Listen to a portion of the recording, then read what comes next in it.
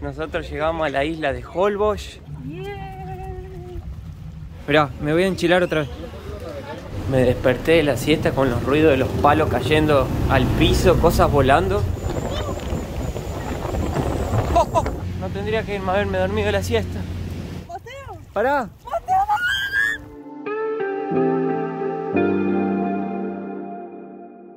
Buen día, gente, ¿cómo están?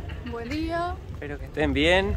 Nosotros llegamos a la isla de Holbox por primera vez, otro destino que queríamos mucho venir y por eso también regresamos a México. Llegamos de Cancún con Ado, que es un autobús, una compañía grande, más o menos 3 horas para llegar a Chiquilá, y de Chiquilá un ferry, más o menos 20 minutos, es bastante rápido, y llegas a la isla. Eso nos costó $25 por persona. Alquilamos un Airbnb que nos costó como $40 la noche.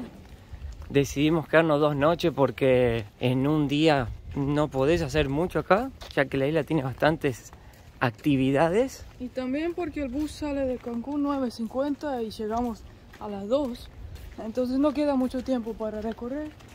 Claro, y la verdad que es una isla muy interesante porque uno acostumbrado a Cancún, a Tulum, a Playa del Carmen, que tienen un montón de hoteles y resorts y hay mucho movimiento y gente y fiesta, acá es como más tranquilo. Tiene una onda más hippie, los hoteles son más chiquititos, hay una onda más calma. Entonces por eso también que esta isla se hizo tan famosa e importante. Porque la gente que viene acá viene más para descansar y relajar, ¿no? Y como ven, las calles son de tierra. No hay autos, lo que hay son los buggies o esos carritos grandes, no sé cómo se llaman. Sí, los carritos de golf. Y también lo que se recomienda que si vienes acá no pongas tu zapato nuevo, blanco, porque es tierra o arena. Sí. Entonces se va a ensuciar. Todo tiene tierra. Holbox queda en el estado de Quintana Roo, donde está Cancún, bueno, todo eso, y en la península de Yucatán.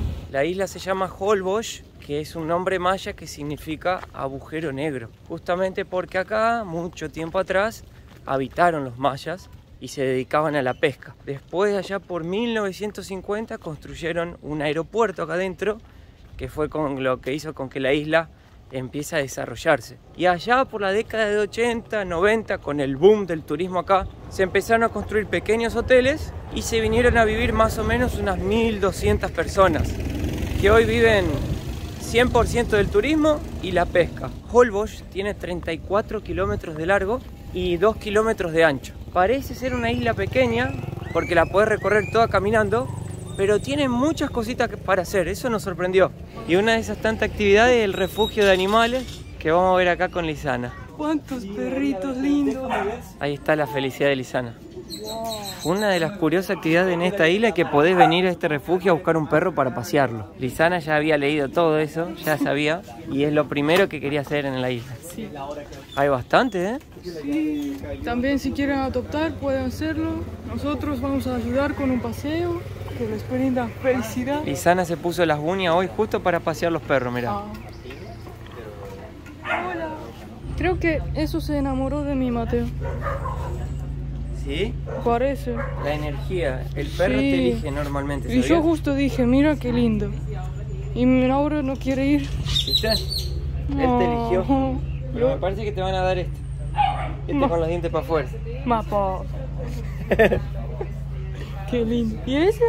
¿Dónde Está se ahí arriba metió? del cajón. Mira el tamaño de la pata que tiene. No sé si está creciendo todavía o es así. Bueno, ahí estamos. Nos dieron Rafaela y tiene mucha energía. Mirá. Justamente nos dieron para que camine lejos. Uy, se escapó uno, mirá. Ay, Dios santo. Ahí está. Se escapan, ¿eh? Tenés que tenerlo más corta la rienda porque es medio Curioso. zapeca, ¿eh? Hoy Lizana está feliz. Cuando los perros ven que sacan la cuerda, se ponen todos re emocionados. Saben que van a ir a pasear, pobre. Acá está el aeropuerto de Holbox. Es bien chiquitito, pero no saben lo bajo que pasan los aviones. Allá está, mirá. El que acabó de llegar pasó de una forma que nos dimos un susto con Lizana impresionante. Te pasan casi que te despeinan. cuando están por aterrizar. Por lo menos te cortan ya el pelo también.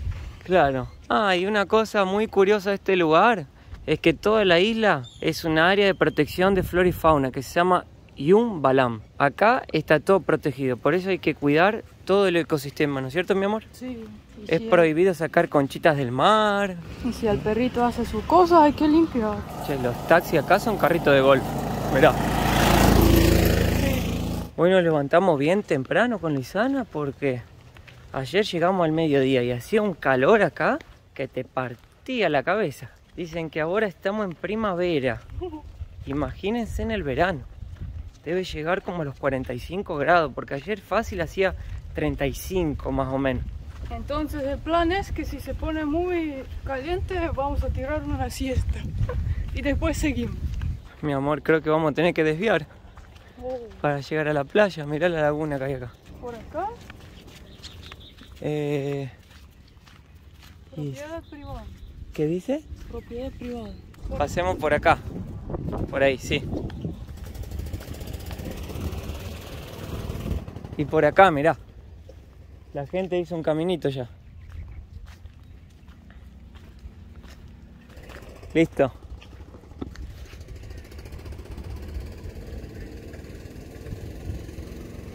Wow. Mira la playa. Oh, esta es la playa grande. La playa principal. Uy, qué buena que está. Es casi una piscina. Me encantan las playas que son bajitas así como piscina. Entonces te va a gustar este lugar porque todo Holbox es así. Yeah. Y los hoteles que hay acá, qué preciosos que son. Todos hechos de bambú, de madera, materiales reciclables.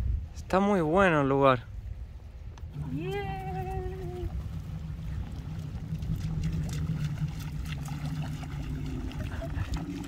Lizana feliz con su perro.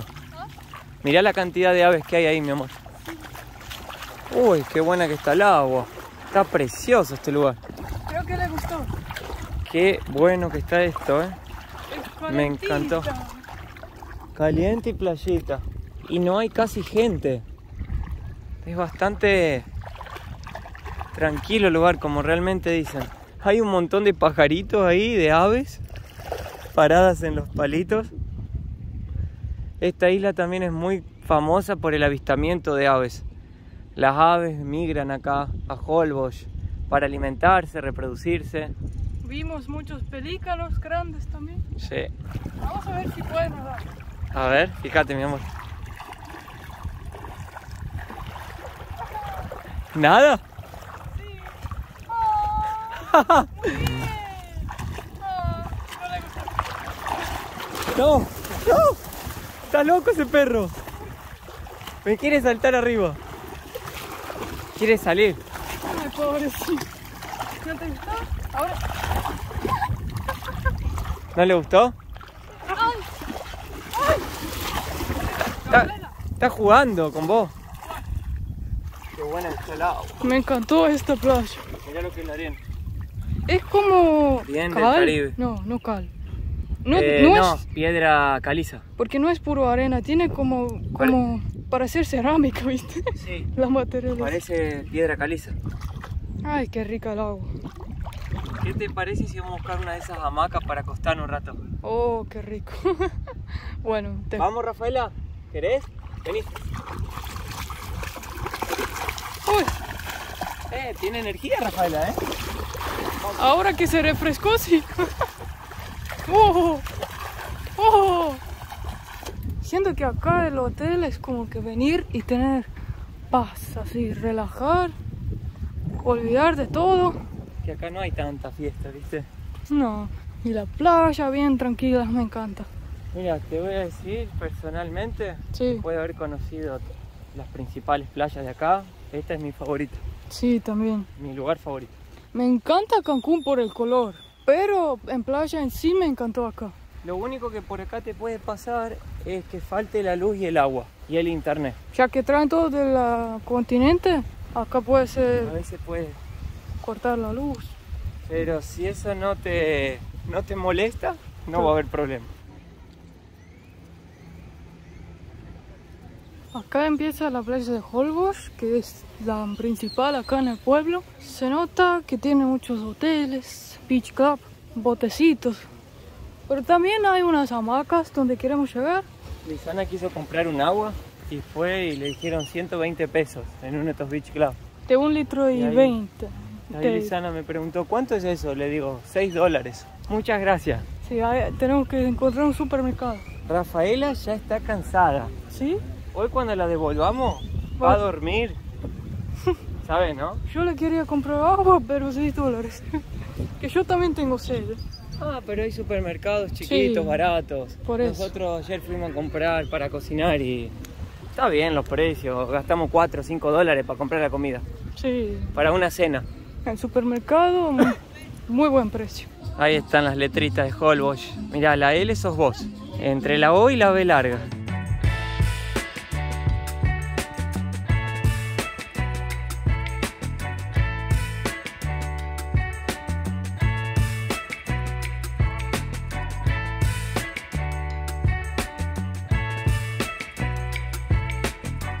Ahí se va Rafaela de vuelta a su casita, está cansada, pobrecita. Chao Rafaela, chao. Portate bien. Gracias. Hay uno tan lindo ahí, un cachorrito. Bueno, chao, chao. Seguimos. ¿Te gustó, mi amor? Sí. ¿Cuánta gente viene a buscar los perros para pasearlos? Qué bueno. Un poco de compañía para nosotros y para el perro también. Sí. Se pudo nadar y todo. Hasta popó hizo. Sí. ¿Querés algo para tomar? Sí, vamos. Bueno. En México hay esos agua de horchata y jamaica. Ya los vi en el camino. Vamos a tomar eso. Vamos. ¿Cómo estás? ¿Cómo te ha ido? Me siento nueva. Cuesta $1 cada uno. Pero todos son riquísimos. Re barato. Ah. Se tapó un poco de tierra la moto. Evita de plantas. Eso ya no manejo más. Creo que ya no. De ahí no sale más. ¿Qué hay acá? Tacos, picadas, sopes, torta, empanada, quesadillas. Vamos. ¿Te gustaría comer acá? Sí. Vamos. Espera que me lavo un poco las manos. Las tengo llenas de tierra. ¿Qué súper? ¿Tortilla? Tortilla gruesa, dice. Por las orillas fritas. ¿Cómo están los precios acá? A ver. No, bien. Un taco, 25 pesos. Un taco, $1.20. Señorita, queríamos saber qué es los sopes. ¿Qué son? Son como unas tortillas como más o menos así y le ponen frijol y guiso con lechuga, rallada de zanahoria, crema y queso fresco. Ah, ¿vos te va a gustar eso, Lisana? Bueno, voy a tomar una y también un taco. Un taco al pastor, uno de barbacoa y uno de carne deshebrada. Serían 3 tacos para mí. Ahí llegaron los taquitos. Mira esto. Vas a enchilarte, ¿no? Me encanta enchilarme. Cuidado. Solo que no tienen clamachela acá, porque cuando te enchilás, te la bajás con una clamachela y te alivia el dolor. Explica qué es clamachela para la gente que no sabe. Clamachela es mi cerveza favorita, la descubrí acá en México. Un amigo mío que se llama Fabián, que es de acá, me la presentó. Es la cerveza mezclada con clamato. Clamato es salsa de tomate, limón y sal. Mezclas los dos, te la tomas. Y es la mezcla más increíble que ya conocí en mi vida. Vamos. 1, 2, 3. Ahí ya está.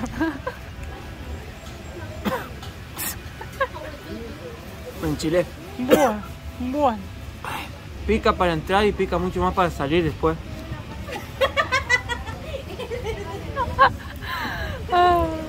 Yo tengo mi sope y taco. Como ven, el sope es diferente. Tiene frijol, lechuga, zanahoria, queso.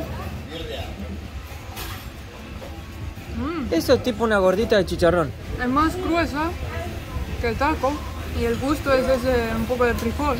Si el taco se siente la cebollita y cilantro, eso se siente más el frijol. Me gustó. Está muy rico. No es rico, es adictivo. A ver. Mirá lo que es esto. No. Mirá, me voy a enchilar otra vez. Mira lo que voy a decir. No, Lisana, ¿vos te vas a arriesgar?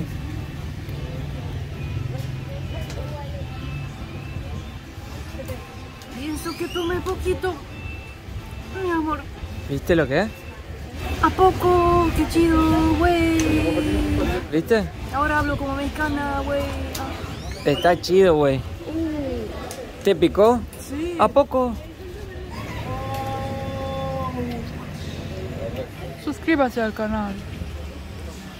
Mateo está desafiando a poner chile por ustedes. ¿Tienes algo para decir? No puedo decir nada. Nos costó $6 el almuerzo. Como ven, esos puestos, yo entré porque vi que hay mexicanos comiendo y no turistas. Así que por eso fui ahí y tenía razón, es más barato que otros restaurantes. ¿Sí? No esperaba que hubiera por $6 el almuerzo acá. Y es más auténtico comer ahí.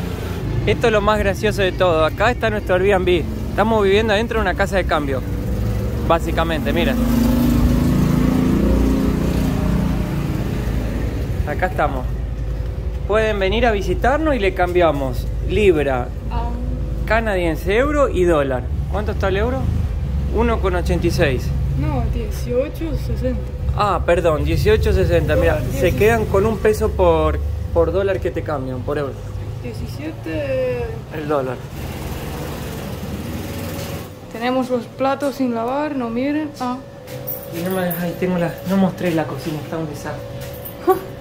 Está bárbaro el cosito. Está fresco. Qué lindo. Ahí está el baño. Algo magnético me... Te picó un bicho. Ay. Mira, aire acondicionado. Lo prendemos un rato porque hace un calor. Mostrarle a la gente acá el baño, mira qué lindo. Ahí está. Por ahí el agua sale medio finito así porque por ahí falta el agua en la isla, ¿viste? Pero bien, agua fría nomás tiene, pero no hace falta agua caliente, la verdad. Bueno, vamos a dormir un rato y después, en un ratito, gente, nos despiertan y seguimos el paseo. Me desperté de la siesta con los ruidos de los palos cayendo al piso, cosas volando. Es que se levantó un viento terrible. Miren lo que es. Está volando una tierra impresionante. Arena, todo, mirá. ¡Oh! ¡Uy, qué locura!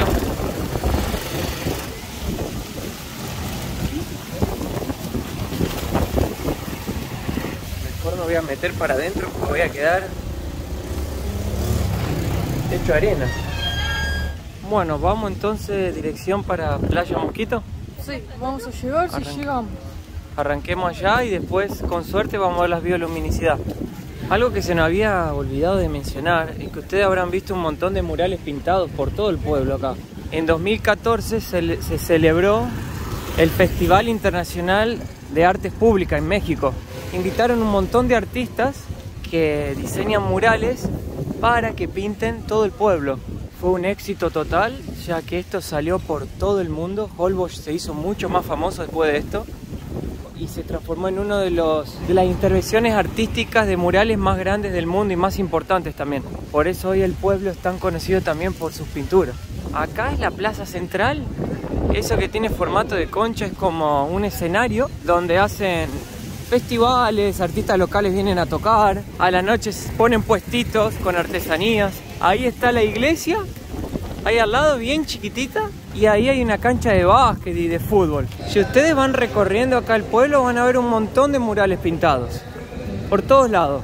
Dijeron que había un mapa para seguir, pero nosotros no lo encontramos. Fuimos viéndolo a medida que conocíamos acá el pueblito, junto con ustedes. Algo que olvidamos también mencionar, que cuando llegan a Chiquilá para tomar el ferry hay que pagar un impuesto de 60 pesos por persona para conservar la isla, es como para el municipio, $3. Se paga una única vez. Van a ver muchos flamencos pintados, porque acá en la isla hay avistamientos de flamencos rosados que son hermosos.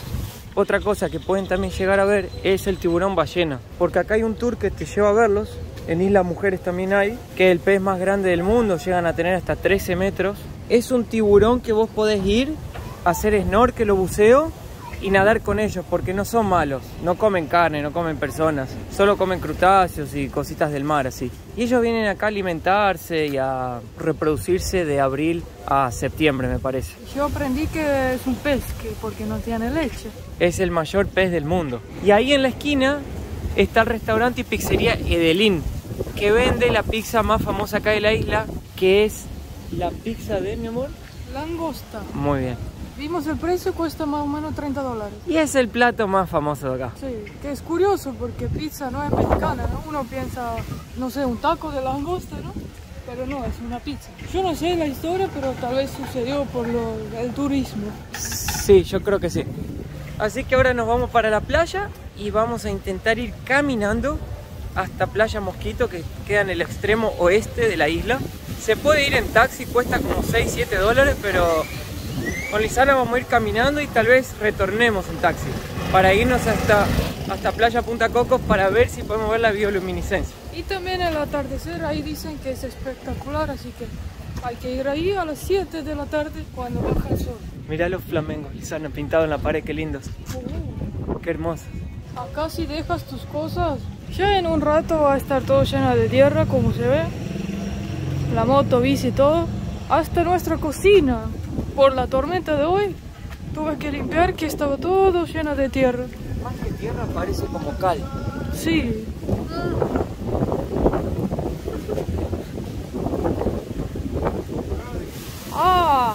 Wow. En la mañana que dijimos que qué linda playa sin olas, cambió, ¿eh? Wow. ¿Qué pasó?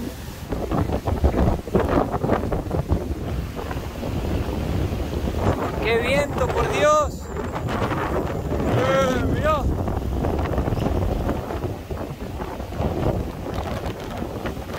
Agarrate, Lizana.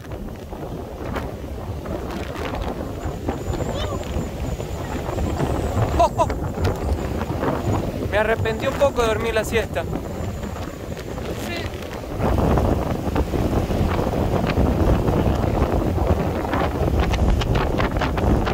¿Será un huracán? Parece. Porque acá hay huracanes, pero no hay ninguna alerta. La hamaca te hamaca sola.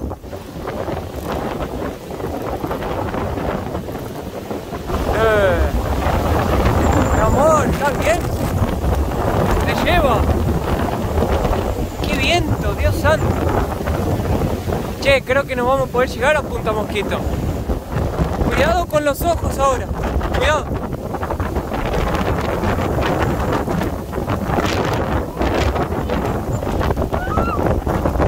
Mi amor, está para allá. Ya vuelvo. ¡Ah!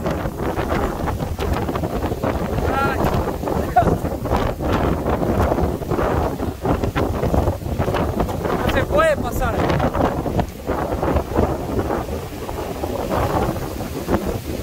La corriente marítima está muy fuerte, ya están chocando casi que cerca de los hoteles, está todo por acá, así que nos vamos a pasar. Mejor nos volvemos. ¿Qué pasó? Dios santo. Oh, ¿me está pegando la arena en la cara también? Sí. A mí también. Che, vamos a doblar. Oh. ¿Se puede? No saben la cantidad de arena que tiene el teléfono y todo mi cuerpo, todo. Es una tormenta de viento, arena y todo junto. Uy, acá está mucho mejor. No tengo arena. Oh. Buah. No, es que es terrible esto. Es una locura. Eso sí es mamita y más pobre diablo al mismo tiempo. Me quedé un poco triste ahora. Me quedé un poco triste porque, digo, no tendría que irme a haberme dormido la siesta. Mira, acá no hay viento. No. Acá está bueno.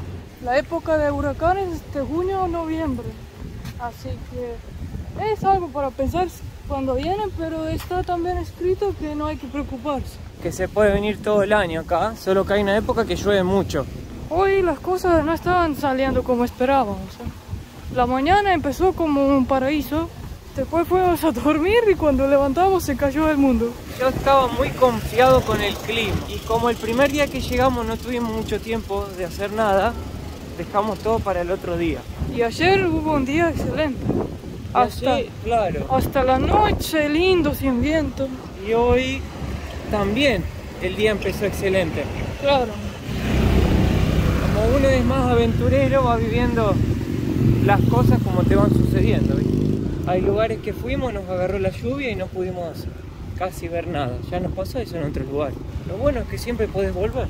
Ya hace más o menos una media hora que estamos caminando para ahorrar, porque nos iba a costar $10 el taxi. Y dijimos con Isana, mejor nos comemos unos tacos con eso. Sí.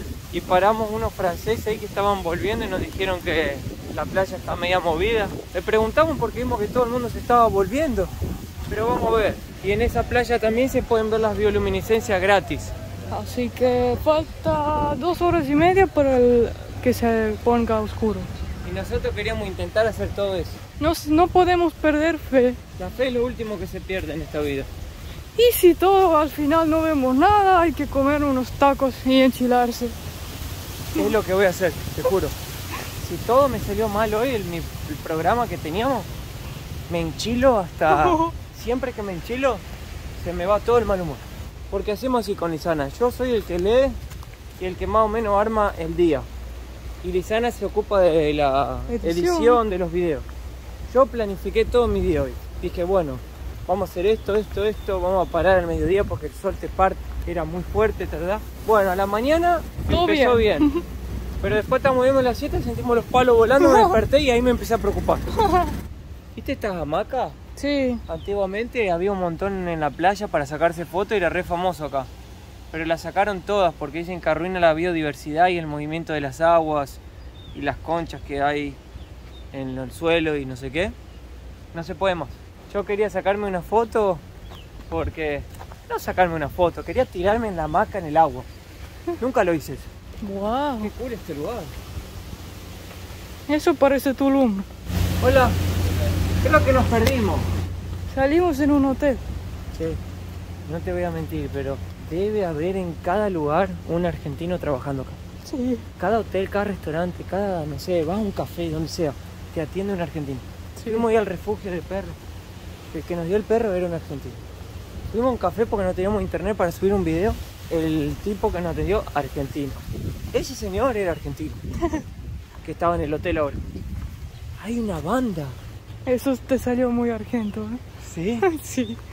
Nunca usas esa palabra. Me volvieron las raíces, ¿viste?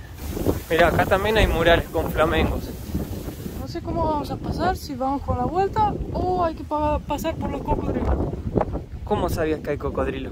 ¿Lo leíste o no, ya lo sabías? Siempre si veo un agua así medio marrón, para mí es agua de cocodrilo. Ah, no, porque hay cocodrilo, mi amor. Bueno, más. Yo leí que hay.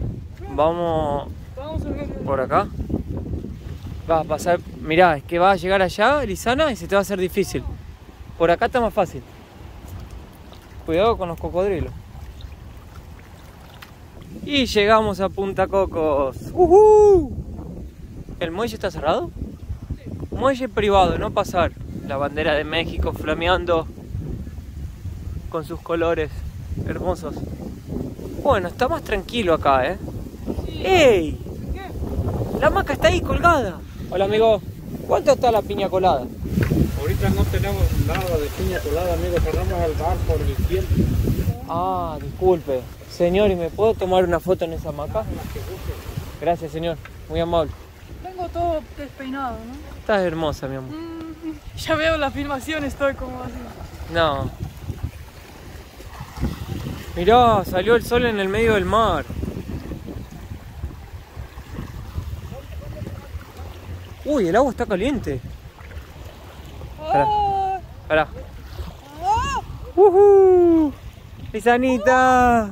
Tranquilo, Mateo, me voy a caer. Lisanita. Tranquilo, Mateo, por favor. Mateo, No, pará, mi amor. Mateo. Pará. Mateo,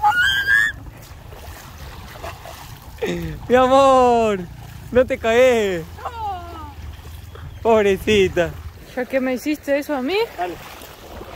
Haceme lo más fuerte que puedas. Ah.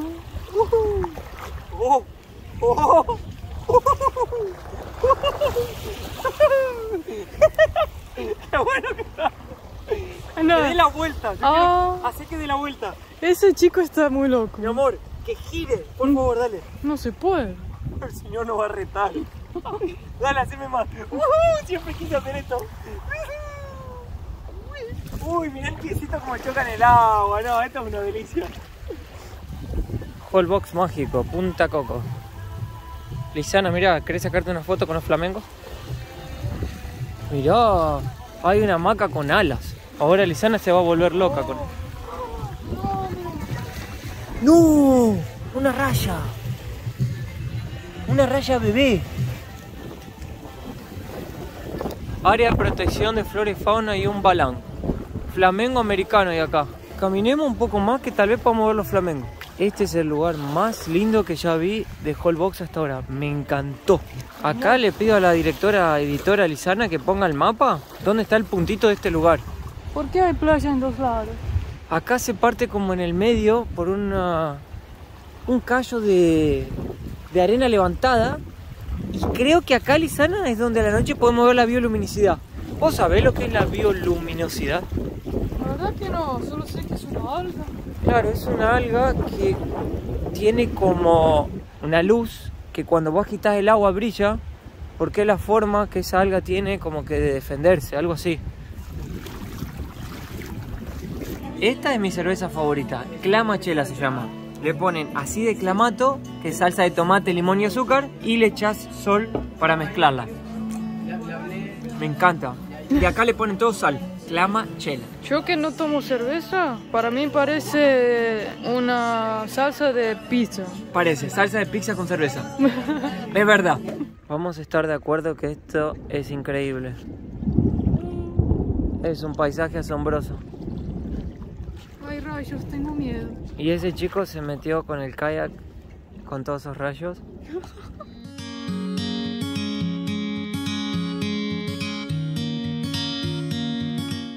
Hay una raya ahí. Ahí viene. Íbamos a quedarnos a ver las bioluminiscencias, pero se puso muy frío. No para de llover y tenemos que caminar de vuelta unos 30 minutos en lo oscuro. Así que vamos a volver y las bioluminiscencias seguirán quedando como un deseo a realizar todavía. Sí. Porque acá el día dura bastante.